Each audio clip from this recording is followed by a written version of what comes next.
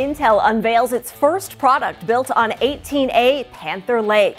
Here are three big takeaways from the Intel Technology Tour 2025 in Arizona. The company is revealing details about Core Ultra Series 3 processors, codenamed Panther Lake, entering high-volume production this year with systems hitting the market in January.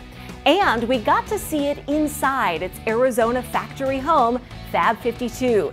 Panther Lake will power consumer and commercial AI PCs, gaming devices, and edge solutions.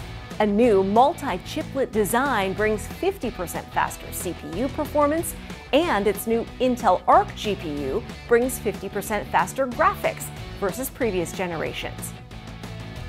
Then this, Intel previewing Xeon 6 Plus, codenamed Clearwater Forest, launching in the first half of 2026. Also built on 18A, it'll be the most efficient data center processor Intel's ever created.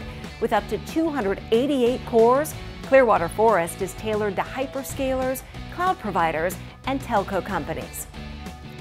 Finally, our first look at Fab 52, Intel's new state-of-the-art factory in Chandler, Arizona, proving out Intel's commitment to domestic manufacturing. It's fully operational and will produce the most advanced logic chips in America. Inside is 18A, the first 2-nanometer class node on U.S. soil, delivering Intel's first new transistor architecture in over a decade, along with groundbreaking backside power.